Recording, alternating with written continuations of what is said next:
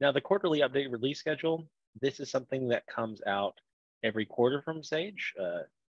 It's typically on time. We know when it's coming out, and everyone is always on the same version. So this is not something where you have to worry about updating the system. The system will automatically have the updates given the go live date. So as David said, that would be tomorrow. Now, this doesn't mean that all of these features are just going to be instantly unlocked. Now, there may be some things where you have to go in and configure it, special setup for some of these releases. So, if you have any questions about that and you're interested in any of that, go ahead and reach out to us, and we would be happy to help you with that configuration step. Now, today, we're going to be talking about the new vendor approval feature in AP, matching tolerance for purchasing, AR payment ID, expanding the beta list to other objects, cash management bank transaction assistant, and that is in the early adopter stage, contracts revenue recognition on the invoice line item basis, project budget insight on the project summary screen within your project module, introducing partial ownership through tiered consolidation, still in the early adopter stage, restrict GL transactions to the entity level as a configuration step and locking down your system to make sure that people are posting to where you want them to post. And then also just briefly touching on some enhancements to the Sage Intacct real estate module. All right, so first up on the list, AP vendor approval. This is a very exciting update. It's been requested for a long time. This is going to add a control feature that many people have needed for audit purposes or just for efficient workflow. It does add this security level where when someone creates a user, another person would have to review it. If you've used the AP bill approval or AP payment approval workflow or purchasing approval in Intacct, it's very, very similar. So when you would create a new vendor, instead of just hitting saved, it would say submit, and it would go on to the assigned approver for that vendor. So if you first turn this on, after enabling it, as Michael said, any vendors you currently have will automatically be approved. Since they're existing vendors, the assumption is that any ones that you've already got in there have technically been approved. However, once you turn that on, it'll start that workflow where vendors will get submitted. If you edit a vendor, it will go through the approval workflow as well. That's important if you're doing things like changing the address, the bank information, if you have that saved in the bank feed profile. Again, these are just good control measures. If remit to and ship to addresses are sensitive, that's definitely a reason why you would want that on the edit stage as well. So when you create a new vendor and it goes through this approval queue, you can actually still enter a bill while it's in that approval queue. The bill would simply be in draft mode instead of posting. So once that vendor is approved, that bill could be fully posted. So that is a nice feature. You're not going to have a big backlog of not being able to do anything just because there needs to be that approval step. Another thing about this is many of the features like this, when you turn them on, you can't turn off. This one does have the option to turn it off later. However, there are some things to watch for if you decide you want to try it and then maybe you put a pause on it. If you turn it off, any vendors that are pending approval should be approved and declined before you actually turn it off, just to make sure there are no sync issues. And this approval workflow is only for creating vendors within the Intacct UI, so the interface where you're actually logged into Intacct. If you have a third-party system or tool that is connecting to Intacct via API, like maybe an AP payment tool, like one of our marketplace partners, Bill.com is an example, they can still create vendors that would be fully approved via API. So if you have that workflow already and those integrations have permission to create vendors, you would want to consider potentially changing that workflow, or if you can manage vendor approval with that third-party tool. If you have questions about how that workflow could possibly work, reach out to us because there's definitely ideas. One thing that is not yet available, if you're used to doing AP bill or payment approval, you can choose in Intacct a delegate. So if you're out of office or you need to assign it to someone else. Right now with this vendor approval, you can't currently choose a delegate, but that is upcoming according to Sage.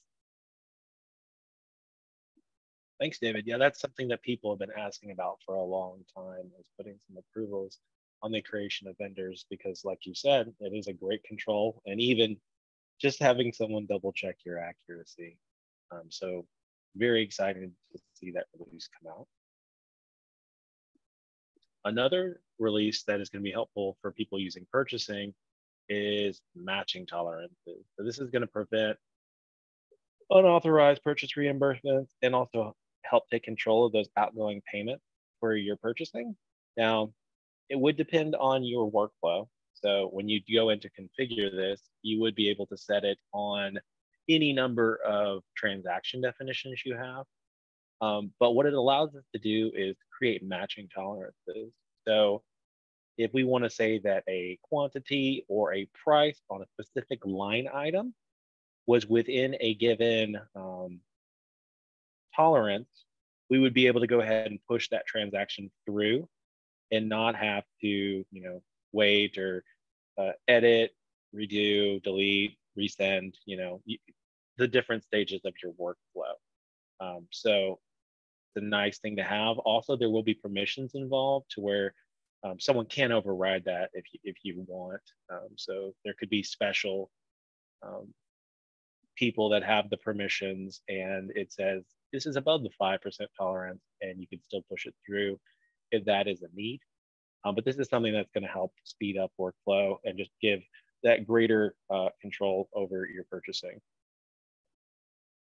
Yeah, this coupled with the AP vendor approval, the ability to queue up bills while it's in that approval status is just a great example of how Sage is clearly thinking about, adding controls that don't also create a backlog and create the often called the Great Wall of Finance, with controls you put up that sort of stop work or prevent things from happening. And then people start looking for loopholes.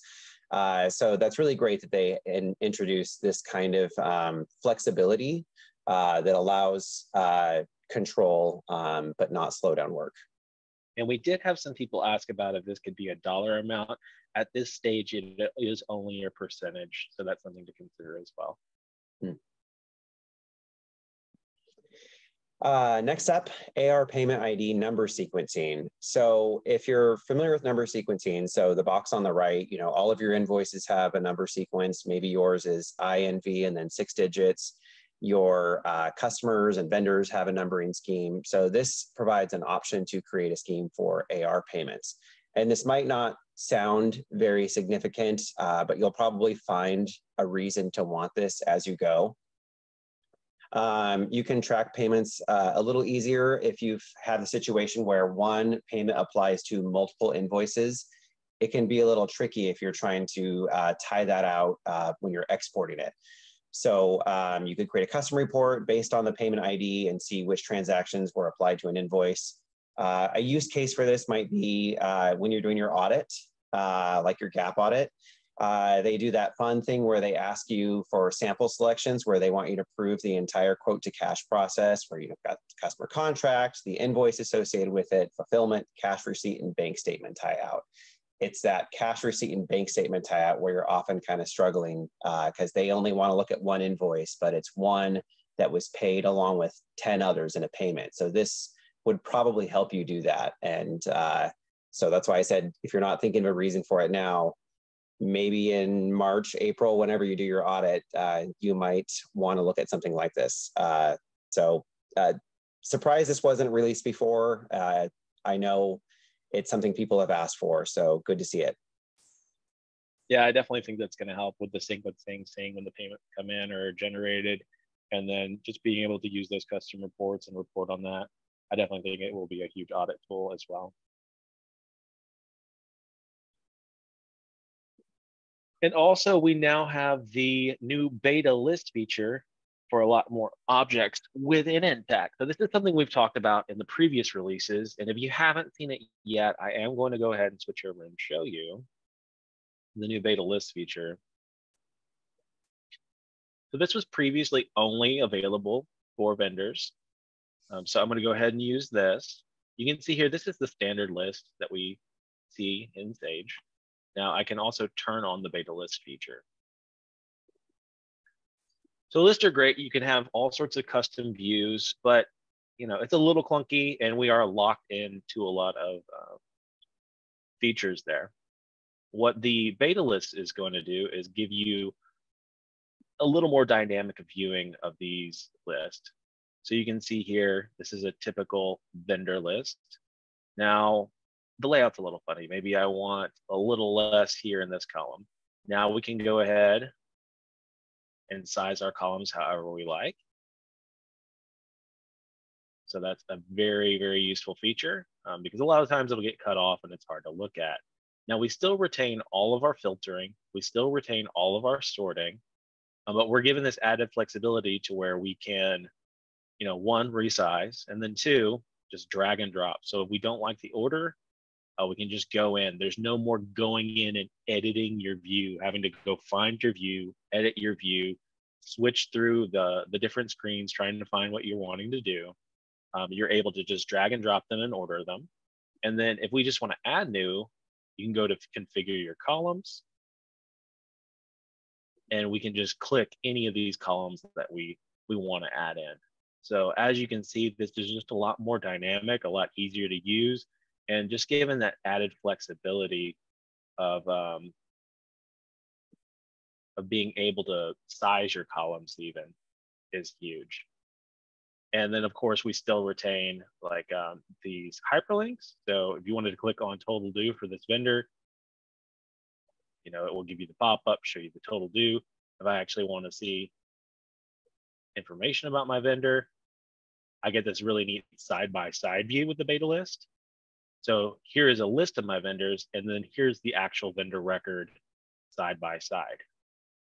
So this list feature and these list tools will be available to all of these new objects within Intacct. So you can see here we will have the list view on attachments, attachment folders, departments, locations, and the different tax lists. So that's something that I'm personally very excited for because I really like that that view. One thing I didn't show, you can also freeze the columns as well, so it makes for easier viewing. So this is just something to be very excited for because if you're a fan of custom views in your list, this is just really exciting, and I think it's a better way to look at these lists. Yeah, I can't wait to see them roll that out to the rest of the objects, but they are making good progress. So next up is a bank transaction assistant that's going to be available in cash management. This is an early adopter feature, so meaning it's not going to roll out automatically to all customers tomorrow. If you're interested, you can let us know and we can help get you on that list. Can't guarantee you will get on it. Intacct doesn't specifically say how many customers they'll let be on that list. They just want to make sure it works fully before it's released to the general audience.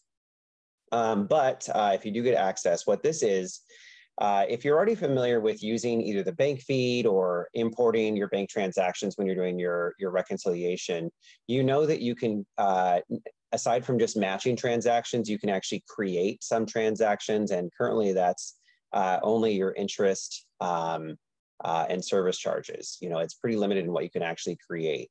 Now there's a feature where you can tag a customer on your bank transactions. And what this does is it enables you to then create a cash application. So this is like creating a transaction based off of a bank feed record. So how this works is when you receive a payment, you'll first assign a customer to the bank transactions. You could possibly automate this. You can create an assignment rule. For example, if you have a customer named Acme Inc., and whenever they pay you in the bank detail, the word Acme shows up, you could have a matching rule, a matching assignment rule that whenever that shows up to assign that customer. And you can also just manually assign one. And in addition to being able to tag a customer, another enhancement is you can receive payments in bulk.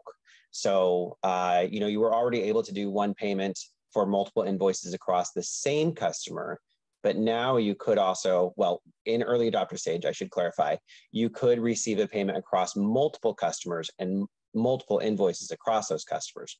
So maybe you have a customer hierarchy where it's a parent-child, it's a big enough customer of yours that you have them broken out as different customers for some reason, and they often pay you once for multiple customers and multiple invoices.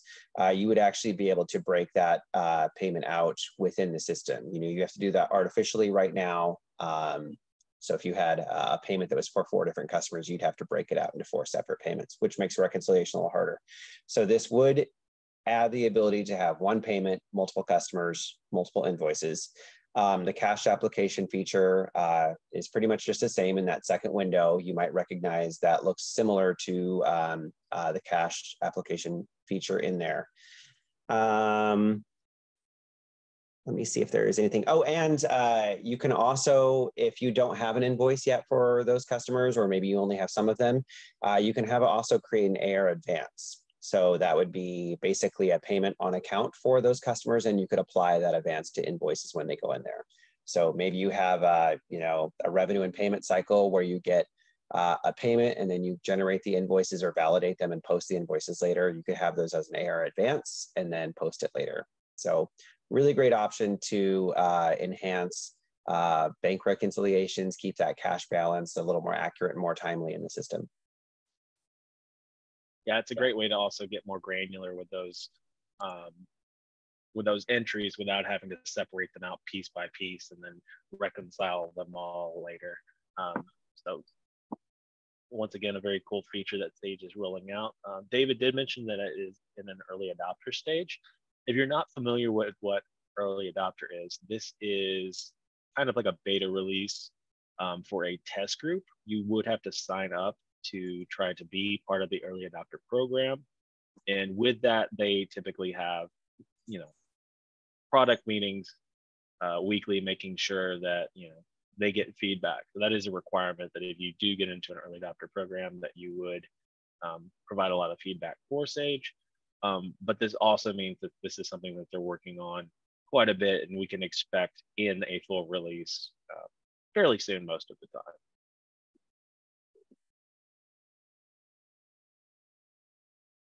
And then also recognizing sales revenue on contract line invoices. So this is a new feature.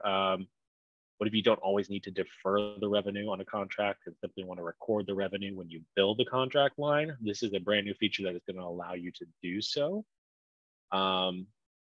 It does require RevRec and contracts. So that is, you'd have to be specifically using those modules. But this is an area that Sage has been working on quite a bit, release over release, is the contracts module. So we continue to see improvements to this, and this is another one that was going to help streamline your workflow, and you wouldn't have to go in and make new contracts if you wanted to, recognize the revenue immediately. So very exciting release if you're using contract module. Yeah, I definitely had some SaaS experience in my past where, you'd have ad hoc invoicing, and if you had to go through and set up a revenue schedule for just a quick one-off, that did not feel like an efficiency gain. So that's a really great addition. Another one that I'm really excited about is the project summary being included, including budget information. So projects or grants for not-for-profit, same module, different name depending on your industry. What this does is it brings in budget information into the project summary. So if you're already used to that module, you've probably noticed the tab where you see a lot of the columns listed below. And on the far right with the blue text, you can see there's now a budget column. So this is really great because maybe you're looking at that summary already, but they don't mean anything to you because you're not sure what period it represents, or you're not sure if you're on target. So you're looking at that, but then you're quickly flipping to the report tab or report module to actually find out, are you on target or not? So being able to see this all within the project module is great. It is nice for limited users like project users in Intacct who maybe don't have access to reporting. So they might not have to ask quite as many questions to the finance team. They could just see for themselves. You'll notice a couple things. First of all, that text for budget is in blue, not just because I wanted to highlight that it's new, but that's actually a hyperlink. So if you go to the next slide, if you click on that, you actually see the budget report that it's referencing. And at the top of that selection, you notice that you can toggle within there through multiple budgets. So if you have several budgets loaded, you can go through all of them. Maybe you have a budget, multiple forecasts, and you can even toggle through account groups. So that's pretty powerful on-the-fly reporting within a module that did not have that before. So this is a pretty impressive update. Haven't seen something like this in quite a while, but really fantastic. Again, it's this ability to drill down in Intacct is something they've been doing for a while. So adding it here is just great. And I love that option to toggle through budgets. I think, you know, like I was saying, people having to go into the report module to actually validate anything. This is just going to save a lot of time and clicks right there. Yeah, very excited to see that. Also, if you had, you know, prospect budget or an adjusted budget, being able to see that per project quickly, you might not even have to worry about going out and building out reports. So that is a very useful feature. Also, in another early adopter stage, introducing the partial ownership through tiered consolidation. So this has to do with if you have a large percentage controlling equity, and that's something that you need to report on. Now, this is an early adopter program that is full right now, so they aren't accepting anyone at this time. But if you do have to report on percentage ownership and have consolidations, this is going to help you save a lot of time, both with reporting and then any corrections and calculations. This is going to all be there ready to go. It's going to make those proper calculations for you. So with this, you'd be able to create the ownership structures with the entities that you want to consolidate. You would be able to enter the percentage of ownership for the relevant entities. You'd be able to select the consolidation method that you want and then run a consolidation book and then view that all with the proper reporting. So if that's something that you're concerned with, partial ownership and consolidation, this will be really, really useful when it comes out. Yeah, I think that's just Intacct continually being ahead of the competition on its multi-entity structure. I mean, they've had that since their very beginning. It's always been, you know, top of the line, even compared against larger ERPs. Like that kind of reporting structure, you usually have to get from a third-party tool. So them adding it natively is pretty incredible. Another feature that is being added is you can restrict GL transactions to the entity level. So in multi-entity systems, which everybody technically is now, because everybody now has a top level, we always recommend working at the top level whenever possible. This just adds the most functionality and visibility. But if for some reason you would like to have journal entries only posted at the entity level, maybe you have your entities are very independent, like you have an accounting staff in each of those entities, and you want them to just actually slide into that entity each time and not do any top level transactions, you can do that. Previously, you might know, if this was something you were doing, that you could restrict subledger transactions to the entity level. And this adds the ability to restrict general ledger transactions to the entity level. So now you would have the ability to either have them at the entity level or at the top level. So you can restrict at the top level as well. We're just showing you that it could be at entity level. So if this is something you're interested in, definitely research it, reach out to us. There are some considerations you want to make in configuration, in workflow, and in existing transactions. So for example, before you start doing this, you would want to make sure that all top level transactions are either approved or posted. And if you have any recurring journal entries set up to post at the top level, you would need to change them to post to the ND level. Otherwise, the recurring journal entries would no longer work. So definitely reach out if that's something you're considering. We can give you a warning of anything else you might want to consider before doing that. And then also wanted to mention that Sage Intacct real estate module is getting a few performance upgrades. So they're going to have better performance on their property leases, units, and tenants. And then also with some ease of use, they're including tooltips on some of the pages like lease activation, terminating leases, and the lease search field. Also going to give you greater visibility into your business. They've added, new pop-up notifications to alert you about any management fees or late charges that you may need to collect. And then also a new management fee preview journal. So just keeping you on top of that, making sure you aren't missing out on anything. And this is another section of Sage where we see just continued growth, continued enhancement in the real estate module. So if that's something that your organization needs, it is really turning out to be quite a great tool for that.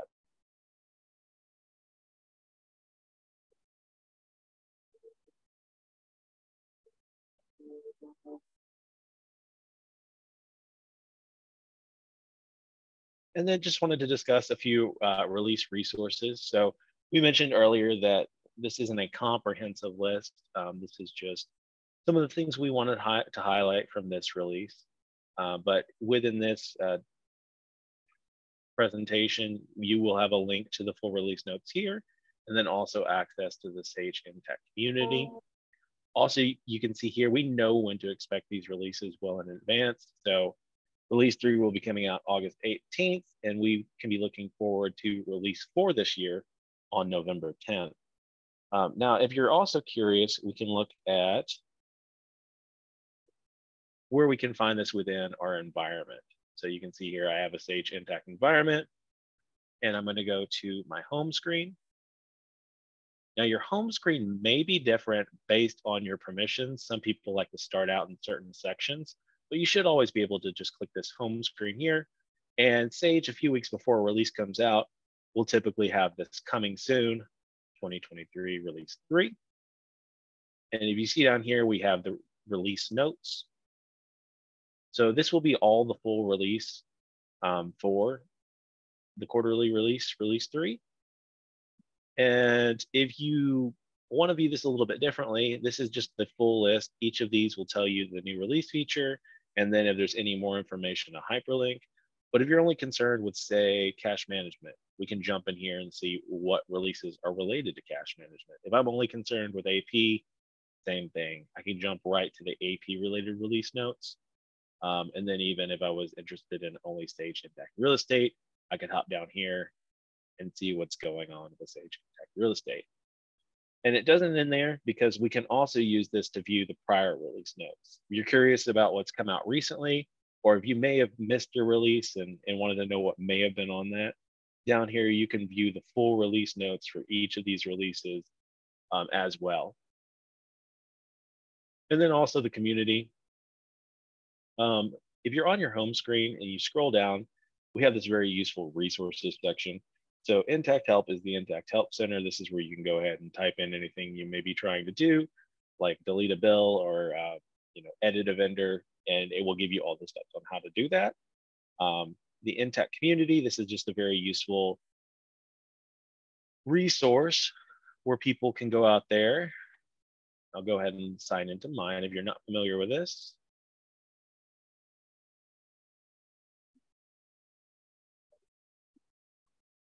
People can go out and have discussions about what they may be trying to do with the system. And then my favorite, the ideas section. This is where you can go out and log ideas for improvements for the system, or you can go out and see what people may be requesting. So you can see here, we have quite a few votes for the ability to add custom payment methods in the AP module. So Sage does use this quite a bit to inform their roadmap and things to work on. So a lot of these feature requests that get rolled out with releases, a lot of them do start as ideas here. And Sage really does listen to their customers and wants to make improvements to the system. So if there's something that you want out of the system that you're not currently getting, it's a great idea to go ahead and throw your idea out on the community section. And then if it gets enough upvotes, it may become a release in the future.